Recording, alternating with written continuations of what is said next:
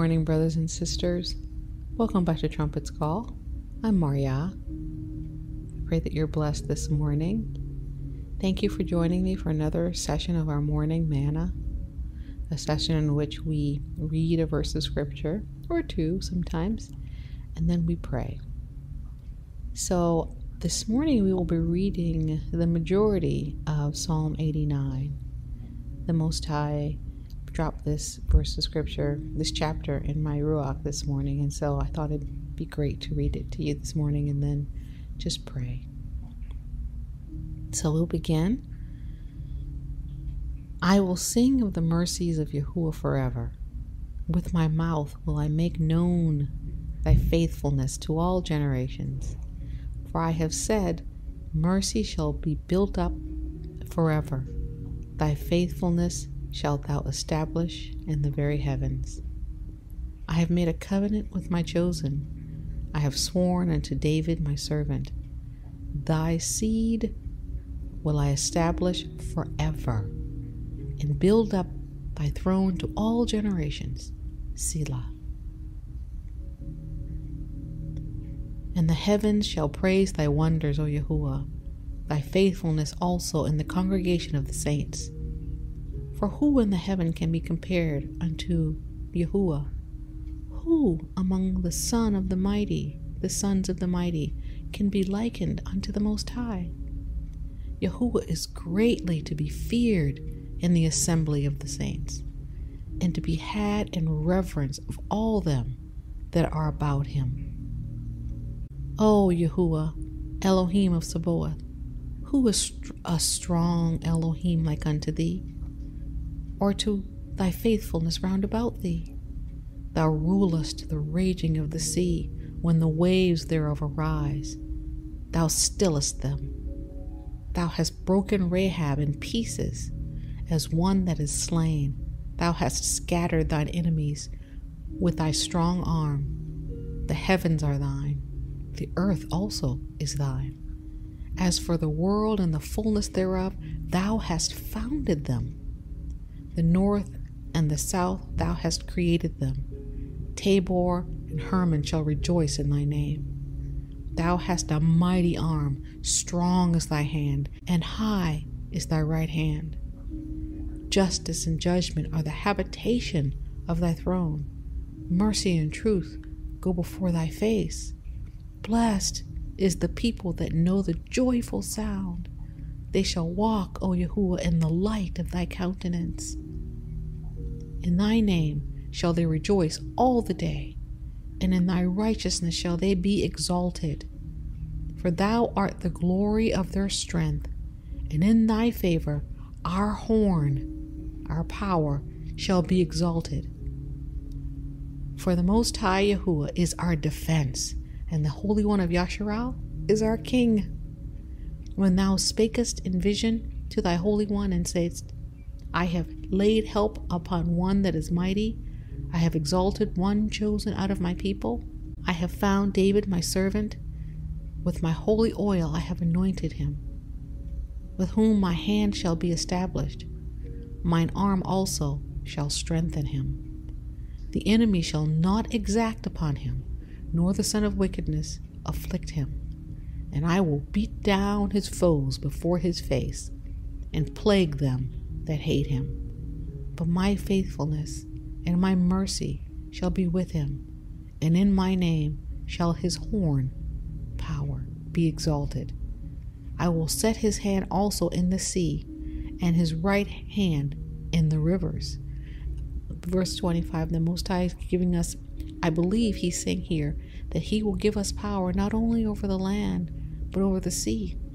And many of you may or may not have heard of the marine kingdom that is strong and mighty in the sea. And at this some point, when the Most High sends our Messiah to be king over the land, all the nations, he will subdue the marine kingdom under his power. Continuing, he shall cry unto me, Thou art my Father, O Elohim, in the rock of my salvation. Also, I will make him my firstborn, higher than the kings of the earth. My mercy will I keep for him forever, and my covenant shall stand fast with him. His seed also will I make to endure forever, and his throne as the days of heaven. If his children forsake my law, my Torah, and walk not in my judgments, if they break my statutes and keep not my commandments, then will I visit their transgression with the rod of correction, and their iniquity with stripes, affliction. Nevertheless, my loving kindness will I not utterly take from him, nor suffer my faithfulness to fail. My covenant will I not break, nor alter the thing that has gone out of my lips. Once have I sworn in my holiness that I will not lie unto David. His seed shall endure forever, and his throne as the sun before me. It shall be established forever as the moon and as a faithful witness in heaven. Selah. I'll stop there. This chapter goes on down to 52 verses, but we'll stop there. It's so rich here. First of all, this psalm begins with praise to the Most High, telling us and giving us an example to sing of the mercies of Yahuwah forever, and with our mouths make known his faithfulness to all generations. Mercy shall be built up forever, and faithfulness established in the very heavens. And we're so grateful that he has built up mercy forever and established his faithfulness in the very heavens, because it's that mercy and that faithfulness that has caused him to not forget about us. It has caused him to not break the covenant that he has made with David and with his descendants, and with Abraham and with his descendants. He will establish us and establish David, his servant's throne, forever. And I believe here that David, his servant, the chosen one, is Messiah. He's establishing Messiah on the throne of David forever. Forever. And of course, Messiah is the king over his people, the Hebrews. And if Messiah is established forever, then Messiah's people, the royalty of his throne, the royalty of his kingdom, are established forever. Not because they're worthy of it, not because they've always done the right things, but because of the Most High's faithfulness. Because of his faithfulness. Who can be compared or likened unto the Most High? Verse 6. Who can be compared to him? He is great, and he's greatly to be feared in the assembly of the saints, the congregation of the saints. And he is to be held in reverence of all those who are round about him. So may we approach his throne today with reverence. Who is strong like unto him? He rules the raging of the sea. He broke Rahab, the sea monster, the Leviathan, in pieces. The heavens are his. The earth is his. The world and the fullness thereof all belong to him. Hallelujah. His mighty right hand delivered our ancestors from Egyptian slavery, and he will do it again. He will do it again. Hallelujah. Justice and judgment are the habitation of his throne. The very structure and foundation of his throne are built on justice and judgment, and mercy and truth goes before his face. Justice and judgment are the habitation of his throne, or the foundation of his throne. That if he did not have the mercy and truth, we would all be destroyed. Hallelujah. So he marries his justice and his judgment with his mercy and his truth. And we're so grateful. We're so blessed to be his people and to bask in the light of his countenance. For he is our defense, our Holy One, our set apart one, our King. Hallelujah. He says here in verse 19, I have exalted one chosen out of the people. So what I see here is the Most High is telling us that he has exalted a people. First of all, when he called Abraham, he exalted a people. Abraham, I'm going to choose you and your descendants. And then within Abraham, he exalted David. He said, the throne will never cease to be of your bloodline. He promised him, your descendants will be royalty, and there's one coming, one chosen coming that will be king of all time. Hallelujah. Verse 27, also I will make him my firstborn, higher than the kings of the earth.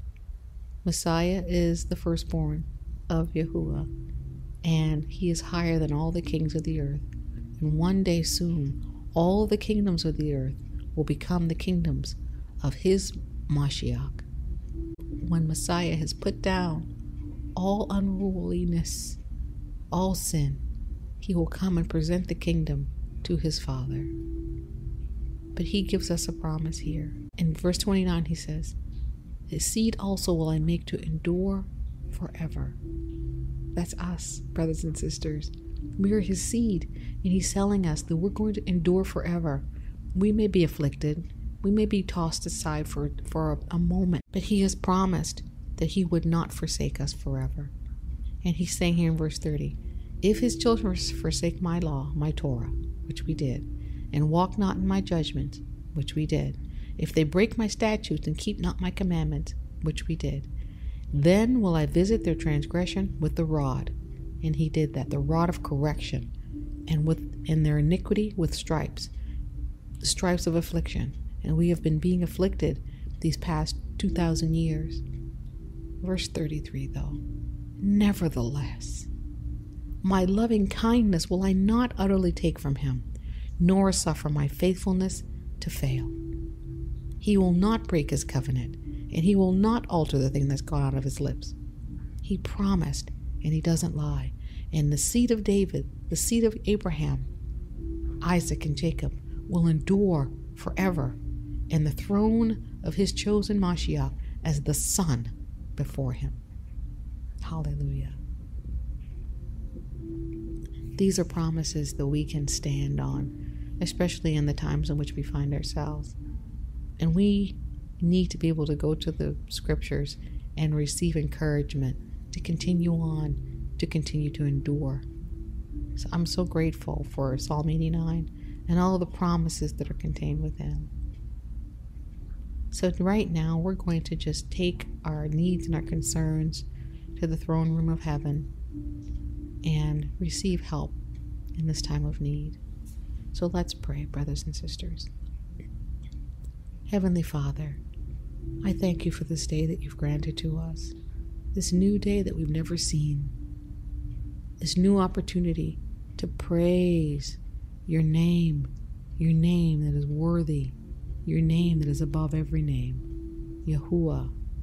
Thank you so much, Father, that your name to us represents the remembrance of our salvation. When we hear the name Yahuwah, we remember, we zakar. We remember your faithfulness. We remember your set-apart nature. We remember your power and your justice and your truth and your righteousness. We remember how you delivered us. We remembered how you destroyed Rahab in the sea. We remembered how you drowned Pharaoh's army. We remember how you punished the firstborn of all of Egypt. You caused them to fall prey to the death angel that came through that land that night in the darkness. We remember, hallelujah, we remember you providing manna for us in the wilderness. We remember you bringing water from the rock. Hallelujah. We remember you driving quail into the land so our ancestors could have meat when they cried out for meat. They didn't do it in a way that was grateful, so you caused that meat to rot in their very teeth because they weren't grateful. We understand today, Father, that it is your good pleasure to give us the kingdom. It is your good pleasure to give us the things that we need in this world. We need only ask and have faith in your goodness. Help us today, Father, to have faith and trust in your goodness.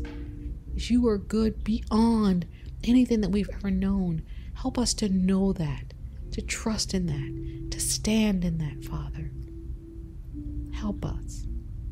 In these challenging times we find ourselves in, we've reached the end of the age. Truly, we are in the last seconds of time before we turn over. The clock is turned over to something completely new. Help us to endure as this beast system is trying so hard to hold on to power. Help us to endure, Father. Like good soldiers, help us to endure. Help us to take on the hardness of endurance, but yet remain soft in our demeanor toward you and toward each other.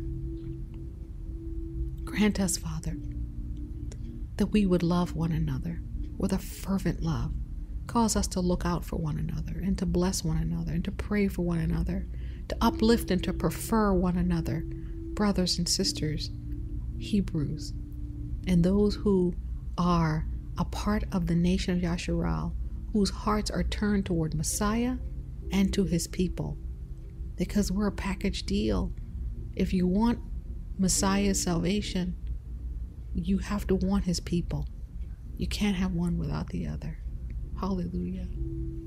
So I thank you, Father, for your faithfulness to us, that you haven't forsaken us. Yes, you committed us to the rod, and you brought us many stripes. And the stripes continue in many ways throughout the world as your people continue to be mistreated. But Father, one day soon, the stripes will end, and the rod that you've given the enemy to punish us will be yanked and wrenched away, and you will use your rod of correction to correct them and to punish them, while you assuage our wounds and heal us and give us time in your kingdom to heal from all the things that we've been through.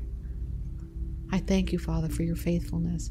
Bless us today, Father. Bless us. Provide for our needs. Provide for our physical and emotional and spiritual needs. Provide finances where they're needed. Provide healing where it's needed. Grant us that we would walk in divine health, Father. Put none of the diseases of the Egyptians upon us as we turn to Torah and keep the things that you have commanded us to keep. Let the blessings of Deuteronomy 28 be ours today, Father. Reverse the curse, oh Father. Reverse the curse. Reverse the curse, and let the blessings of Deuteronomy 28 be ours, Father. Let it fall on us like rain. Let it fall on us. Let it fall on us like rain. Rain that falls in its season. Rain that doesn't harm or hurt. Let your blessings fall like rain, Father. Let your will be done in our lives today and every day.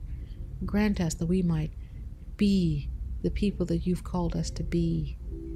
Grant us that we might walk in set apartness, that we might walk before you and be perfect. Hallelujah. That we might walk before you and be perfect. Hallelujah. Thank you, Father. Bless my brothers and sisters today. Bless all those that you have chosen to be a part of the kingdom that you've built on this earth. Let your will be done every day. Let your kingdom come, oh Father. Let your kingdom come. Let your kingdom come. Let your kingdom come. Let righteousness spring forth as the noonday. Let your kingdom come and elevate your people back to the status that we had before we fell from grace. Oh Father, forgive us. Forgive us for our sins. Forgive us for our trespasses. Forgive us for sinning against you up behind every high hill and every tree. Forgive us for eating things that are abominable. Forgive us for idolatry and worshiping false deities. Forgive us. Have mercy upon us. Have mercy upon us, O Father. Have mercy. Thank you, Father. Hallelujah. Oh, how good and pleasant it is for brethren to dwell together in unity. Grant us, Father, that we might come together. Ephraim and Judah together again, one stick in your hand, Father. Grant us that we might come together, even within the southern kingdom of Judah scattered, that we might come together, that there be no more bickering and backbiting and fault-finding and debate and discussion over things that don't profit. That we come together and fall on our knees and repent to you for all of the sins that we've committed and the sins of our ancestors, that we might spend our time in your presence, in repentance and prayer, and in rejoicing in your goodness. That we not take up the activities that the Gentiles engage in, endless debate, endless discussion, never able to come to the knowledge of the truth, ever learning, but never able to really come to the knowledge of the truth. May we lay aside all that weight and all the sin that's beset us in the past. And may we be like Hebrews, people that seek their Elohim early so that they may find him. And you will be found of us. You're not running away from us. Your ear isn't deaf to our cry. Your eyes are not blind to our plight. You see, you know, you hear, and you care. Thank you, Father. Hallelujah.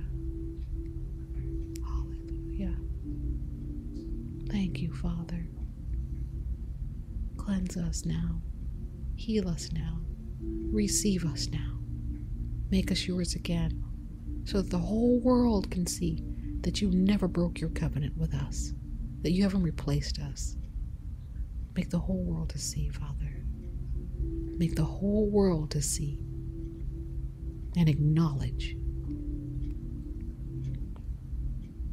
Hallelujah. All of these blessings I ask in Yahushua's name.